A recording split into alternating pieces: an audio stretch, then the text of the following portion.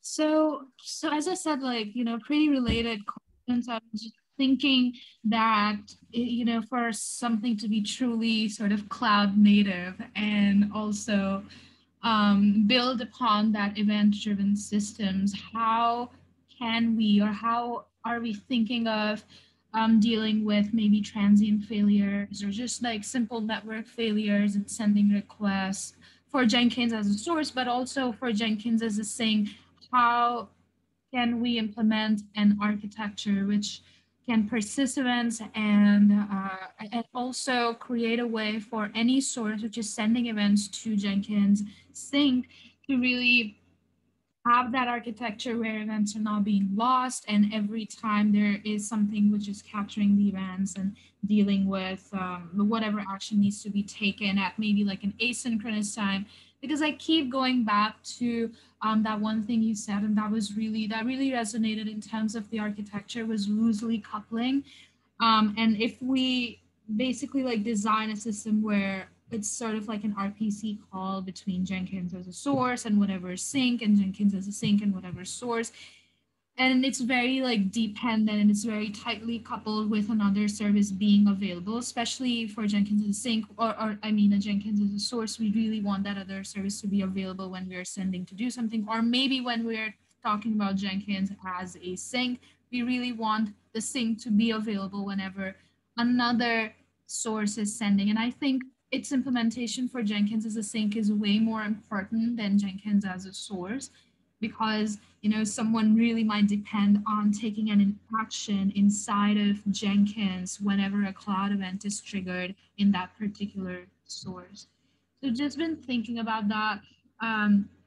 There is actually a plugin which is it's cloud wait PubSub Lite plugin for Jenkins, and it's I'm not really sure if a publish subscribe pattern might work here, or having something like a simple queuing system might work, or if we even want to go that route for now.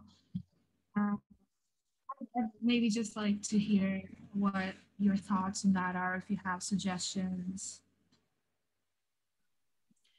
I mean, I always thought of, it's interesting, this idea of sync and source, because I came into the project when I first thought about it was in terms of PubSub. So exactly that.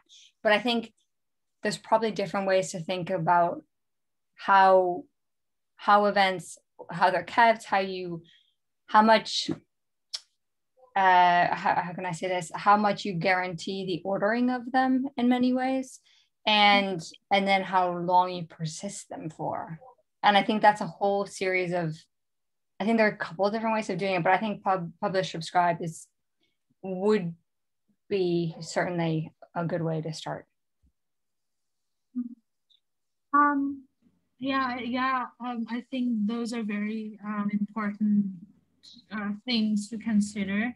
And also when we are talking about just having a publish subscribe pattern for Jenkins as a sync, it'll basically, I like what in my head, I'm thinking what it might look like is, someone is creating a user who wants to use Jenkins as a sync is creating a topic inside of that Jenkins, that bus, which is going to be different from the Jenkins as a sync implementation or the Jenkins as a sync configuration.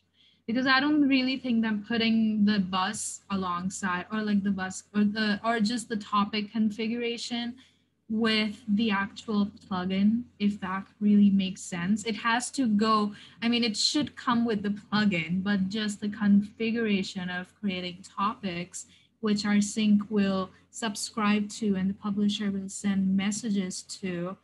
Uh, how how do you think that can look like?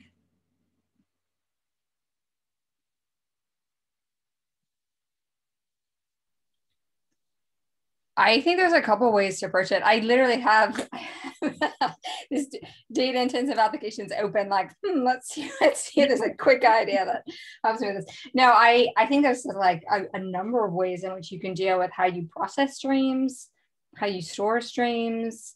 Like, how streams are transported, like how are you directly message brokers, event logs, and then how you process them afterwards. Like there's so many different ways to approach this that,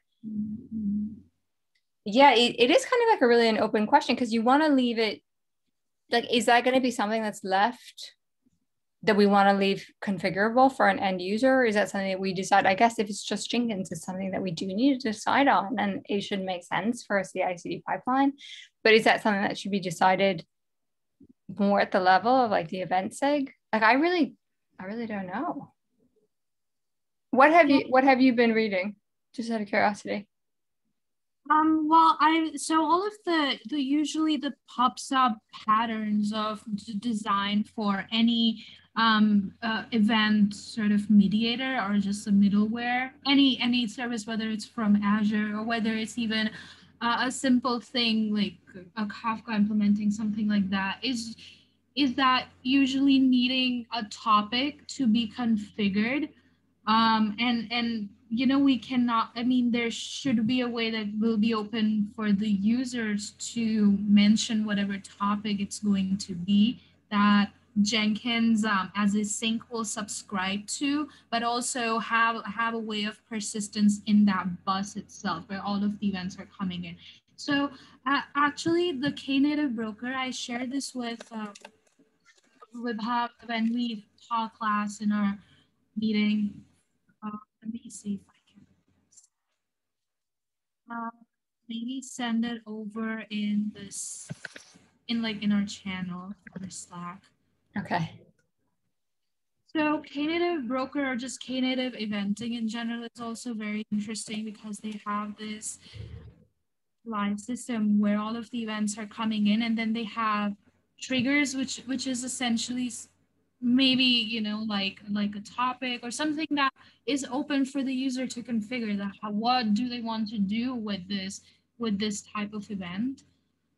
But there is that middleware which is sitting in between, receiving all of those topics, and then based on maybe the filters or based on the topic or just based on here for Knative eventing, they have triggers, which they say that it represents a desire to subscribe to events from a specific broker. So for them, trigger is something which is sort of like sitting at that level between broker and the actual whatever is going to be working with the actual event. So they're filtering based on they have different brokers maybe configured with different sort of maybe metadata or whatever, a broker name, a broker type. I think it's usually broker name. Yeah, it is broker name. Wait, can I ask you a question? This is super interesting with the triggers because it doesn't just go from brokers to subscribers. The broker emits triggers. Mm-hmm. And then that's what the subscribers subscribe to. So how are these triggers? How are these triggers created? That's so it's basically like the trigger is sort of sitting at that broker, and it's so when we have that trigger, it's basically saying that I want to receive event from this particular broker, which is so there is a default broker, and I think they call it default. So there is a default broker, and then there's broker that someone can create, and you only maybe as a publisher only send events to that broker. Say let's call it Knative trigger, or no, let me find a better name. Let's say it's like a pipeline, Tecton pipeline run broker, and I'm sending my events to this broker. And then as a trigger, I've said that as soon as this broker receives any event, I want to subscribe to that. So that's actually creating a trigger, like subscribing to event from a particular broker. And then, as I have subscribed, I want to maybe like take whatever action. I'm not really sure how they are taking actions, but their whole like broker and trigger pattern of a trigger actually sort of not being a trigger for an event, but being a trigger for that subscriber or that broker is so is the trigger, so there's the broker, which is I guess like some sort of message queue, message bus, and then the trigger is the logic. Is that right? Is the logic of what you do with the different events or what can be done? Like it's telling to the subscribers, like it has more knowledge, more control, more sense of, I don't know, I guess more sense of context in many ways. Like this thing happened. I'm not just giving information. This contains more data on what you may want to do with that information. Is that right? Or is it not as knowledgeable of the context as I'm thinking right there? Yeah, that's what that's what I understand of like triggers, just saying that, okay, I do want to, when an event is coming into a particular broker with a particular name, I'll send this to a subscriber, but there's there's filtering inside of triggers, so you can like filter with different triggers, but I wouldn't really say that the trigger itself has a lot of information, but it does have information for like, let's say the, I'm actually looking at, I'll also send this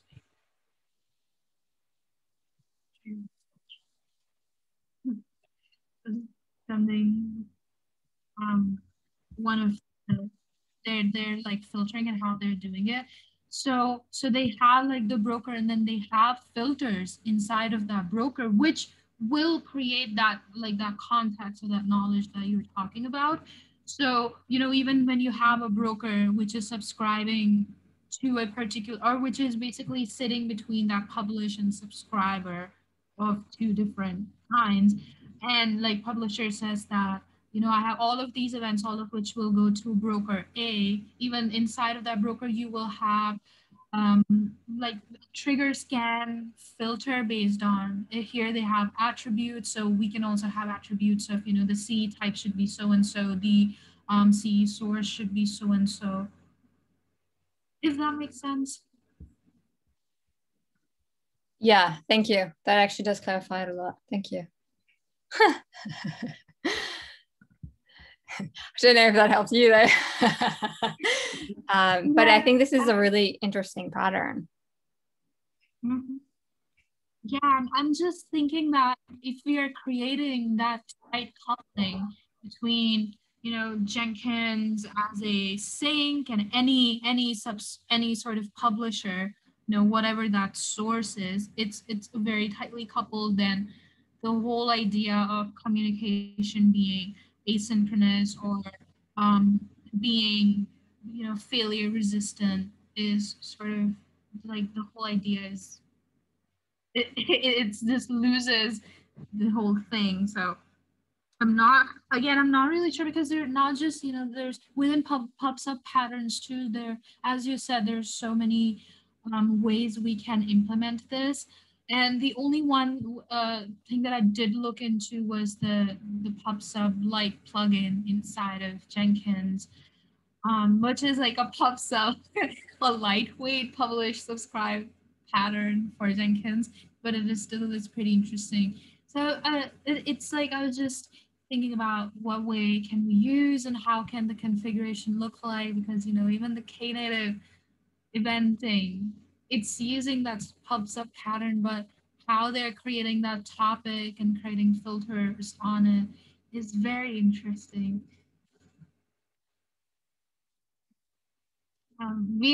I feel like this is going to probably go beyond just the end of GSoC, and also talk for like creating the best architecture possible for event-driven systems and asynchronous event-driven systems, creating all these patterns. I think they take a lot of thought and reiteration. So I'm actually excited to have this conversation, and then like have these conversations in the future, whatever we might end up developing. Yeah, I totally agree. I think this has got, the GSoC project is amazing and your work is fantastic, but I think there will definitely be more to work on beyond GSoC, and you will be a great person to do it. And I do think it has all these like really interesting questions on architecture and how you make a good event-driven system that are sort of questions the industry as a whole is grappling with and continually evolving. And it's right in the heart of that. So yeah, it is really interesting conversations to have, and there's a lot there. It's very cool. Yeah, in fact, a lot, I think, I would say 60% of my the GSoC proposal is just proposing different ideas for designing this event sync, because that more than the event source, because event source sort of sounds pretty straightforward, except trying for transient failures. But talking about Jenkins as a sync, there's just so much that we need to keep in mind. Well, we have the event parsing, the metadata or the body parsing, and then creating filters and creating a whole architecture. So yeah, I'm actually looking forward to the whole Jenkins as a sync and everything related to it. And in terms of those questions around Jenkins as a sync and broader architectural considerations, are you having enough, I guess, support, input? Like, I know you're meeting with Above a couple times a week. Is there anything more that you need? Are you going to the event SIG? Are you meeting with other people? Like, I think these questions are really interesting. We can certainly try and broaden the net of input you have. Does that make sense? Yeah, I have not really been able to connect with like the right people who would have a lot of sort of idea on this regarding the event architecture. I do think that the event SIG is the most relevant for these type of questions, and I'm hoping that it'll be my first time today going to the meeting and hearing from them. But I hope that that can be a place where I can raise questions around this and also have a communication. And yes, like have like talking with you guys, and it sort of gives an idea to be sort of steered in the right direction of researching, because right now it's just like looking at a bunch of different things. So I yes and no. Yes, because there are like all of the members in the community are very helpful, and they're also like guiding for this particular sort of architecture. But no, because I yet do not really have like being able to connect with, or like I did not actually ask these questions a lot before. Is just starting to come around for Jenkins as a sync. So I'm hoping once everyone is on the call and also through the SIG events or the event SIG meetups or meetings, can get answers to it and have communications about it. Yeah, I think so. And the event SIG is a good place to start. And Mauricio is, I believe, in his new job, he's working on Knative. So I'm like, we might. I mean, I realize he's new, he's settling in, and that's always such a, there's always so much to do there. But I think between kind of pulling on more connections that we all might have, and then also the event SIG, I think that we could get, you speaking to more people, and it would be interesting for you. Yeah, now I want to go to the event SIG too. I had so many other things to do, but I'm like, oh, I really want to go. Yeah, good. Yeah, well, those were the only top questions I had, burning questions. There's I'm pretty sort of set. The first thing obviously is just doing or moving the UI from mobile config to having its own page. And so I think this week is going to be doing that, and also just researching different methodologies of implementing things, but in a more async communication kind of things. I have been looking at a lot of them, and they all have such different architecture. I get so confused, but there should be, and I'm basically like writing down all different architectures and what can work and what cannot. So hopefully it should be good for this week. And I am meeting with about later, and maybe I might able to schedule something with Mauricio and talk more with these things. But that was it for me today. Okay, sounds good. In which case, since you have more meetings in the week, we can give you the next half an hour back. Here, I'll stop our recording.